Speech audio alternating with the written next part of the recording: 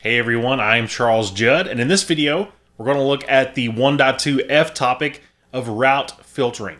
The CCIE blueprint tells us we should be familiar with using route filtering for any protocol. And here I want to take a look at a couple of examples of that using prefix lists and route maps. So first, let's look at prefix lists. In many ways, prefix lists are similar to an access control list.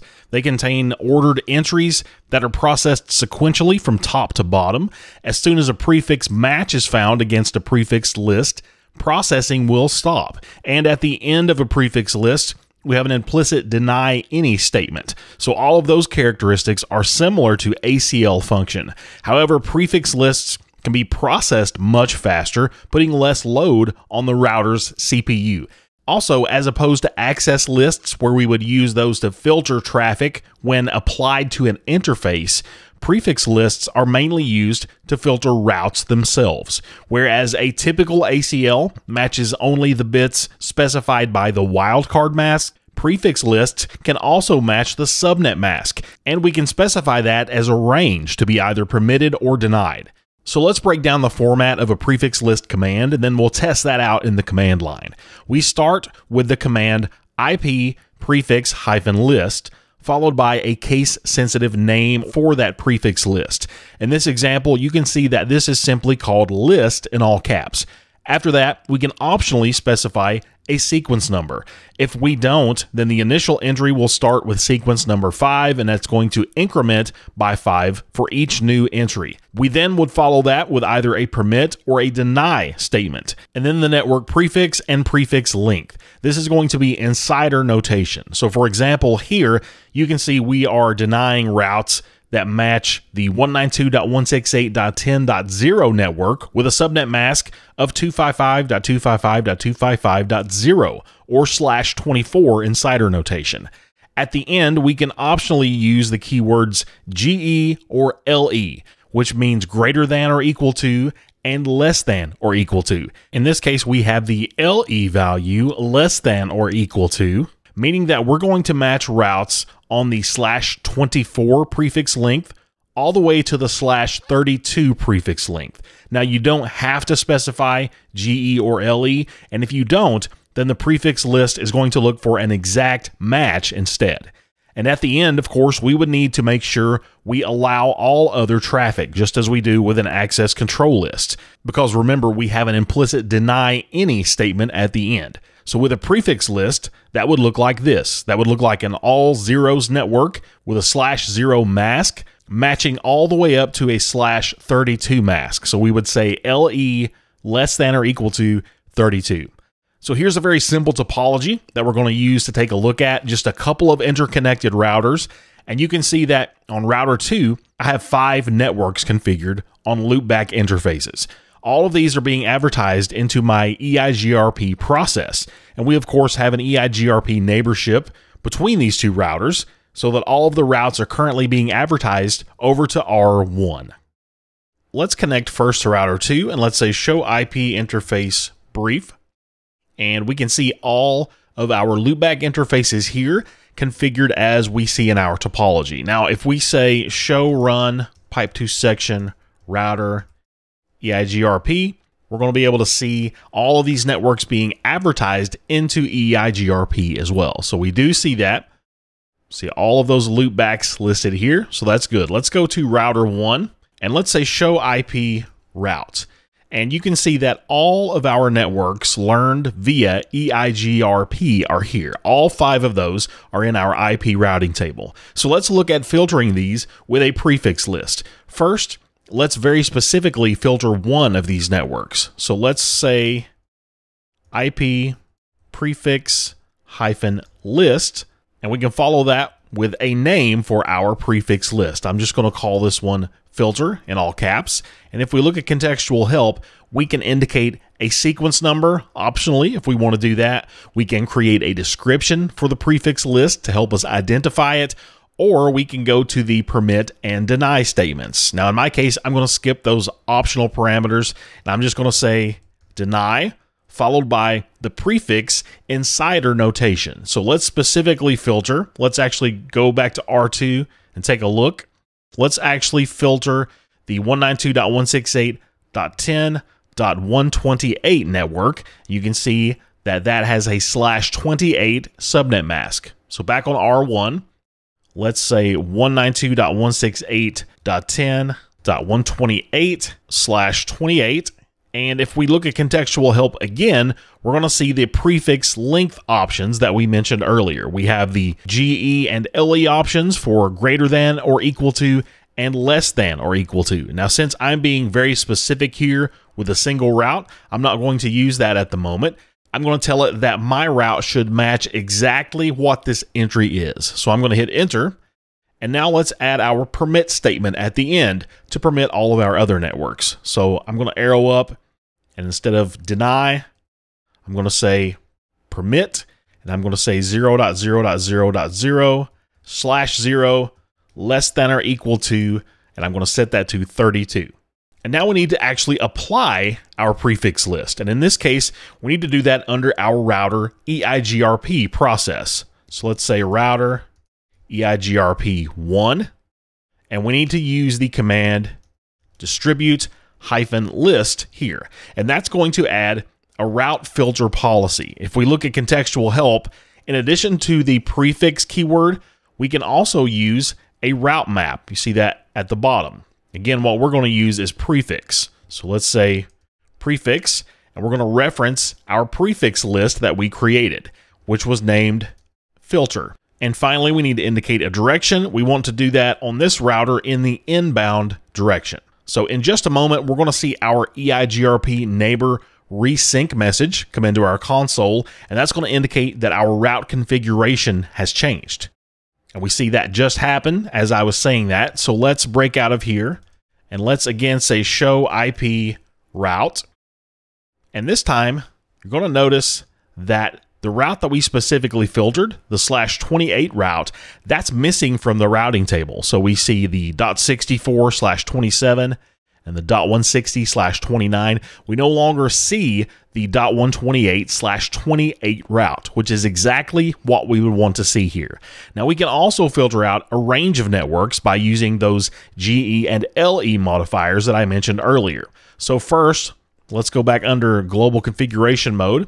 We'll say IP prefix-list, and I'm just going to make a new list here. I'm going to call this filter 2, and let's filter the range from /28 to /30.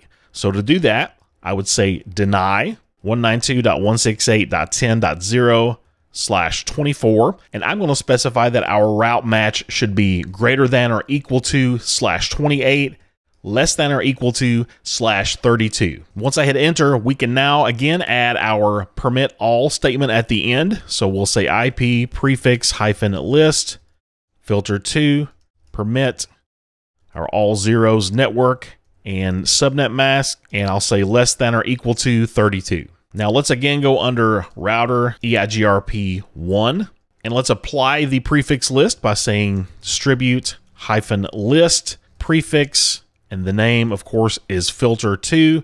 We'll do that also in the inbound direction. We'll hit enter, and again, we're going to see our resync messages come into the console as the route configuration changes. We had those messages, so I'll exit, and I'll again say show IP route. And if we take a look at our routing table, now you'll see that we only have the /26 and /27 networks. So all of our other routes, which were ranging from /28 to /30, those are now all missing from our IP routing table because we have effectively filtered those out. We can also use route maps for filtering as well. So let's take a look at that. Let's actually go in here under my EIGRP process. And I want to remove this filtering from my configuration currently so that we have all of our routes known again. So let me arrow up, and I will prepend the no keyword, say no distribute-list prefix filter 2 in. So that should take care of everything. We should see another resync message shortly. And if we say show IP route, we can take a look at our routing table. and we should have full awareness of all of those routes again, and we do. So that's good. We're back to normal. Now, if you're not familiar with the concept of a route map, I would say go back and watch my 1.2D policy-based routing video. In that video, I discussed the structure and the logic of a route map, so I'm going to proceed here as if we already understand how to use a route map. But again, if you need more information about those, go and check out the 1.2D policy-based routing video. So now that we have all of our routes again, let's go under global configuration mode, and for this route map, let's create an access control list. Let's say IP access-list standard, and I'm just going to name this list. And now we can identify a route for filtering with a permit statement. So let's filter out the 192.168.10.64/27 network. So I'm going to say permit 192.168.10.64 with a 0.0.0.31 wildcard mask. Very simple. Let's exit here. And let's now create our route map. So let's say route-map. We need to give that a name. I'm just going to name this one map in all caps. And I'm first going to say deny to create our first deny statement. And when I hit enter, we're under route map configuration mode. So I'm going to match based on the IP address listed in the ACL named list. That's the name of the ACL that we just created. So let's hit enter. And let's break out of here. Let's do some verification before we move forward. Let's say show route-map. And so we can see we have our deny policy in place. The match clause is set to the IP address indicated by the access control list named list. Now, one thing I still need to do is I need to add a permit statement to my route map. So let's do that. Let's go under global configuration mode. Route-map, map, permit, and I'll tell you what, I'm going to hit enter. I shouldn't hit enter here, but I'm going to do that. I want to show you what happens when we do that. If I hit enter and I break out and again say show route map, take a look at that command. Notice that when I hit enter, my original match clause was overwritten. So now I have a permit sequence here matching on the access control list. And that's because I didn't indicate a sequence number. When we do these with route maps, we need to specifically tell it a sequence number or it's going to automatically overwrite sequence number 10. So let's go back and fix that. Route-map, map, I want to deny. So this is placing my original sequence number 10 deny statement in there. I'm going to match that against the access control list named list. And now I can put in my permit all statement by saying route-map, map, permit, but this time I want to indicate my sequence number. I'm going to make that sequence number 20, and that's going to make sure that it's at the end of the route map. So if I hit enter, we'll break out. We'll again do a quick show command, and this time we see both of our sequence numbers. We see the deny statement matching on the access control list, and we see our permit all statement at the end of that. Also, notice our permit all statement, by the way, that doesn't require any match statement to be set. We don't have to match that to an ACL or a prefix list at all.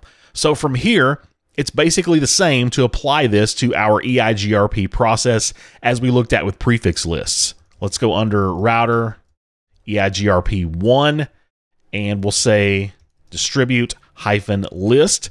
And this time, instead of saying prefix, we want to say route-map, followed by the name, which is, of course, map. And we want to do that in the inbound direction. Once again, we're going to see some resync messages happening as this process resets and our route configuration changes. We'll see those come into our console shortly. And we see that now. So now, if we say show IP route, you'll see that, of course, we filtered out that /27 route. We have /28, /26. We've effectively filtered that out. Now, at this point, you're probably thinking, well, Why would I use a route map? That's a lot more work than just doing a normal prefix list. There's a lot more configuration involved there. And that's true, but we're not really using the route map to its full potential here. Now, these are very commonly used for route redistribution between protocols, and we can get really specific and complicated by using combinations of filtering techniques here. So one way we can do that, let's actually go ahead and create a new prefix list, and I'll say IP prefix -list. I'll name that filter 3, and I'm going to say permit this time. A very important note. We're using the permit statement because I'm going to attach this to the route map. So this is the same principle as we see with an ACL. We're simply identifying traffic. We're not filtering it in this case. So that's why we're using permit here instead of when we saw the deny statement that we used when we're only referencing a prefix list without a route map. So I'm going to say permit, and I'm going to match on 192.168.10.0/24, and I'm going to say greater than or equal to 28, less than or equal to 32. So essentially, all of our routes greater or equal to /28 should be filtered when we're finished here. The only route left in our routing table should be the /26 route, because remember, we've already filtered the /27 route with our normal route map sequencing. So now let's say route-map. The name of that is, of course, map. I'm going to say deny. Now, remember, if I hit enter here, that's going to overwrite sequence number 10. So I want to specifically state the sequence number here. I definitely want that to be above my permit all statement that's already in my route map. So I'm going to say sequence number 20 here. So that's going to put it right underneath the processing of my access control list. So I'll hit enter, and I'm going to match IP address. And instead of referencing an access control list, here I can say prefix-list. And I can call out the name of the prefix list that I just created, which is filter 3. Now, if I hit enter, we want to be sure, since we just overwrote our original permit statement in the route map, we want to put that back as well. So let's say route-map. The name is map, and you did just see the route configuration change, so we do have some things happening in the background. And we want to say permit, and this time we want to say 30 to add that to the end of our route map. So now if we say show route map and take a look at that configuration, now we have 3 different sequences happening. First, we're matching and denying based on the access control list named list. Second, we're also denying and matching on the prefix list called filter 3. And then finally, we have our permit any statement at the end of that route map. So now let's say show IP route. And what we should see, we should only see that /26 network left in our routing table. Let's see if that's true. Yes, that is true. We only see the 192.168.10.0/26 route, as we would expect with the configuration that we have in place. So that's a look at route filtering using prefix lists and route maps. I hope you found this content useful, and I want to thank you sincerely for watching.